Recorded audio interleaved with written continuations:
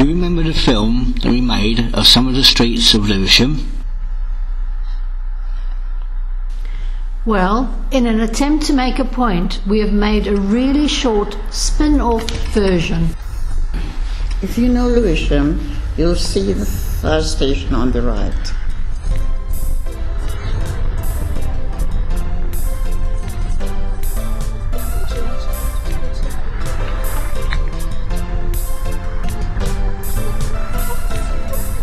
Now we are passing the bingo hall, which has been changed into another church.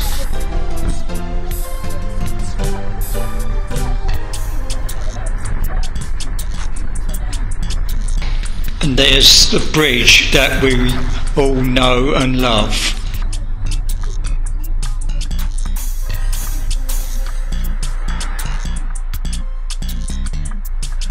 You can see the library on the right. And the Ridgeway roundabout as we turn into Molesworth Street. Just round the corner is a turning that leads to the sorting office on the left.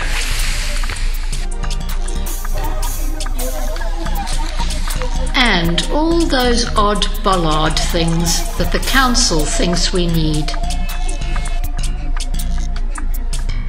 The Riverdale Centre is just there on the right.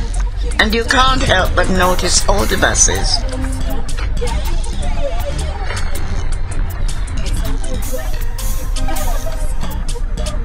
As we get to the end of the road, those buildings just keep looming up. To prove our point, we are going to go round towards Greenwich next.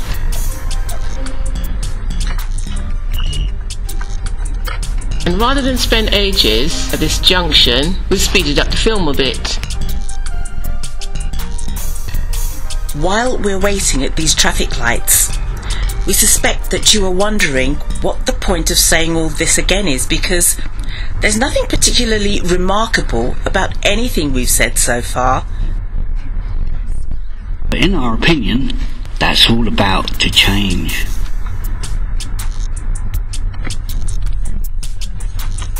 As we go around this roundabout and up towards Blackheath, you might be mistaken in thinking that all this looks a little too countrified to be part of a London suburb. And if you have not seen the footage that shows how we got there, you might even be more disorientated. There's a lot more sky to be seen, and you get that sense of space and flatness. We are letting the speed of the film give the appearance that we are breaking the speed limit. But we can't afford a ticket.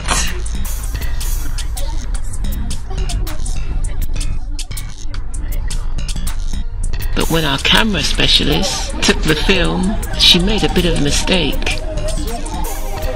She had the dash cam upside down. Can you believe it?